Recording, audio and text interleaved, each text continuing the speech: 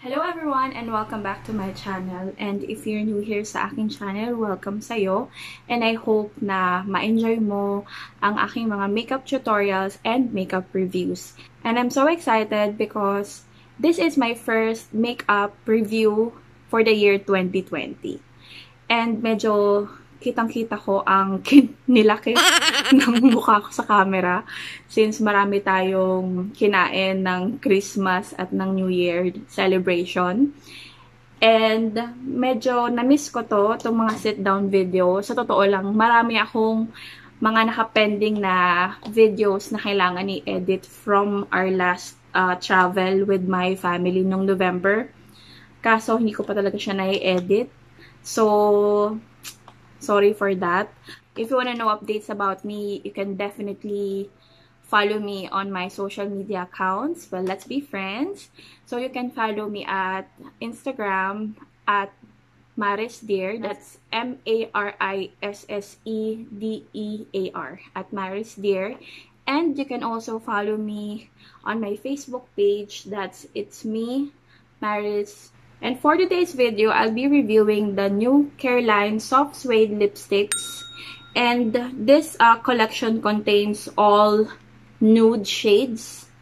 And I know that based on the colors, I see that this will complement Pinay skin tones from fair to morena. So if you guys are interested, please keep on watching.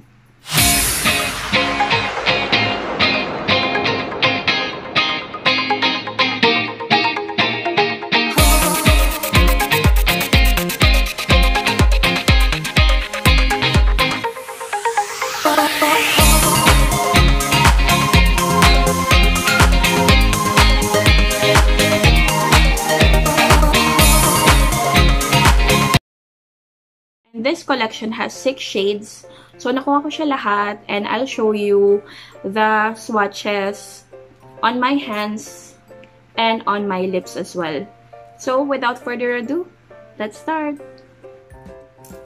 Okay, so this is it. So, first, this one is Vibe. And mukha siyang rose mauve. And for this one, the Mood, this is the one with the peachy brown tone. And then for the Trophy, this is in the shade para siyang terracotta, parang orangey na brown. And then this one is the Icon. So this is the rosy brown. And then Fire, which is the brick red. And this one is the Spice, which is the crimson red. And this one is the first one I bought. And kung mapapansin nyo, medyo gamit na yung lipstick kasi nagamit ko na siya once or twice. So, this is my current favorite. And I've tried it on my lips na. And this other 5 shades, ngayon ko pa lang siya talaga matatry. So, let's do the swatches on the lips.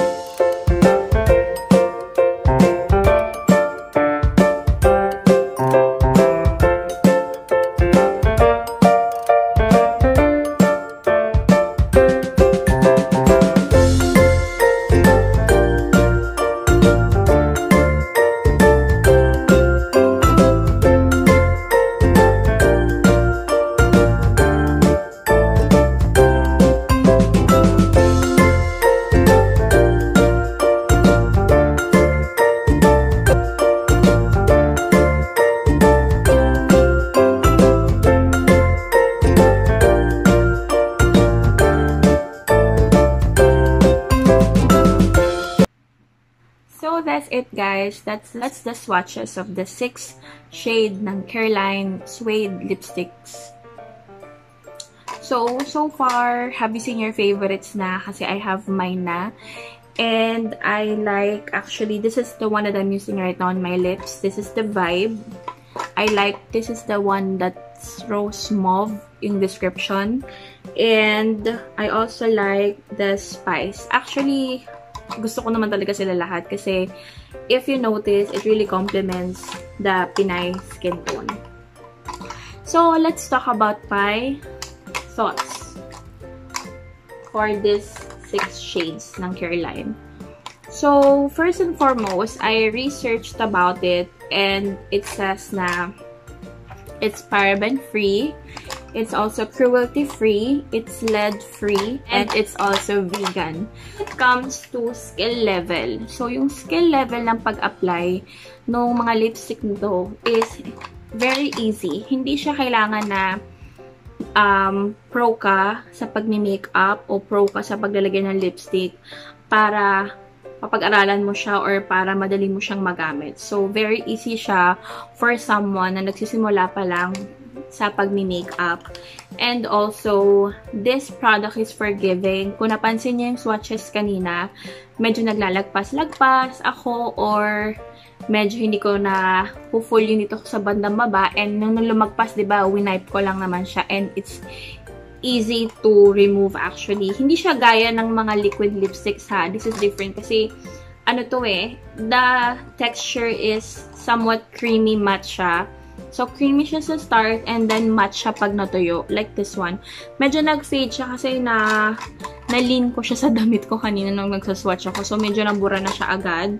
So it's not transfer proof guys ha. Hindi naman siya, wala namang binanggit sa packaging na long lasting yung lipstick. It's just like any other normal lipstick na pag kumain ka, pag uminom ka, mawawala siya. And you need to reapply. So, like this one. So, pag ginanyan ko siya, ayan, nabubura siya. Lalo na kapag wet wipes yung, ayan, nabura na siya. So, ganun siya ha. And,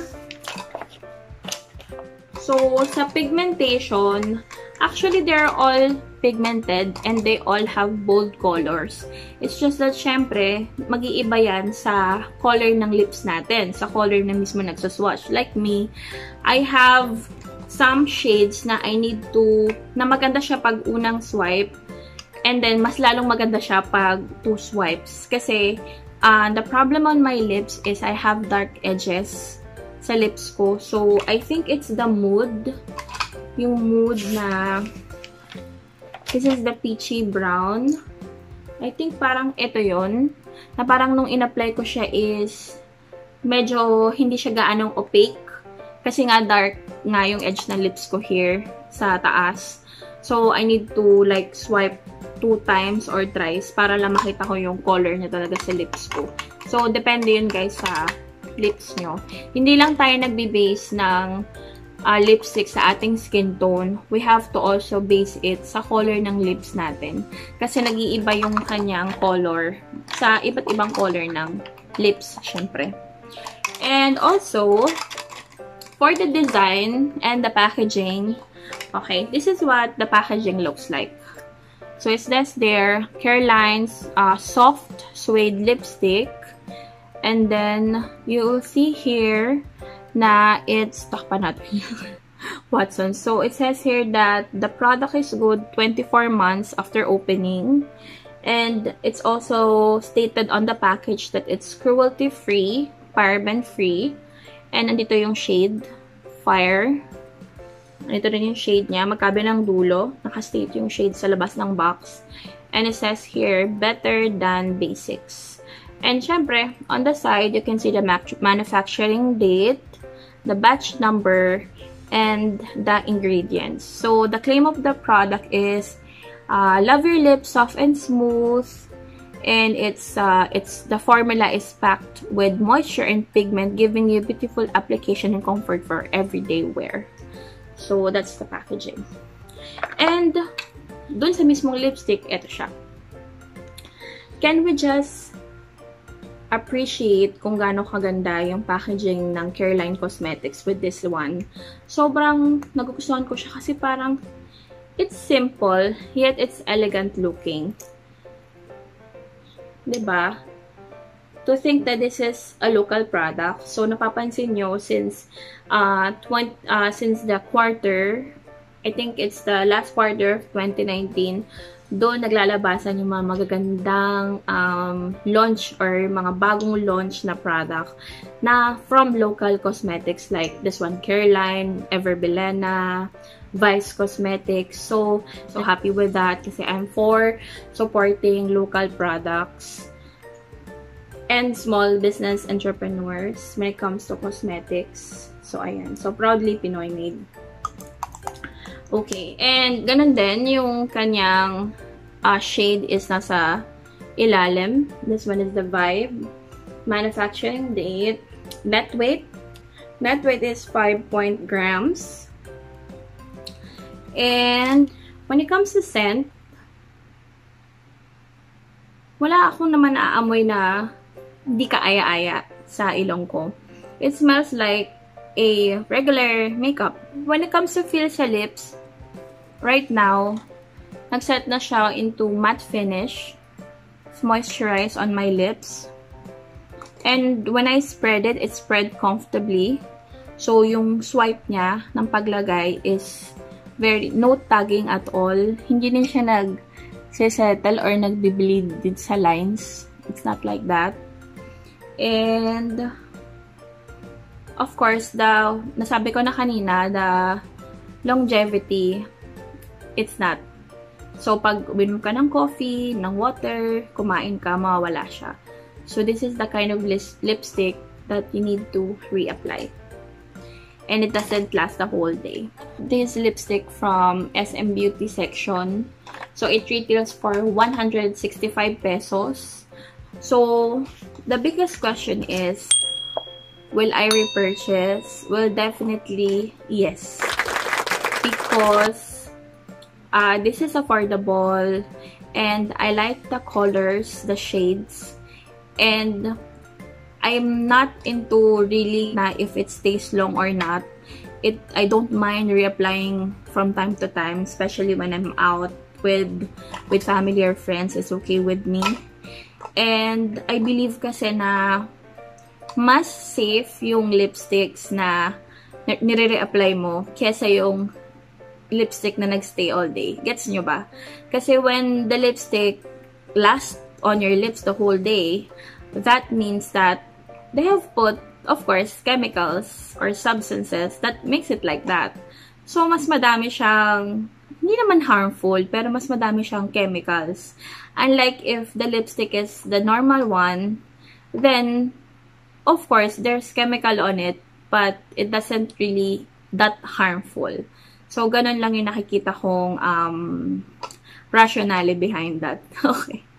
So that's it, guys. So, I hope that you are able to enjoy this short review. And if you have friends who are very interested to try out the Careline Soft Suede lipsticks, please share this video to them so I can help them decide which shade they're going to get. And don't forget to like and subscribe. And don't forget to click the bell button para you'll get notified every time I'll post a video. And again, this has been Maris, and I hope to see you on my next video. Thanks for watching. Bye!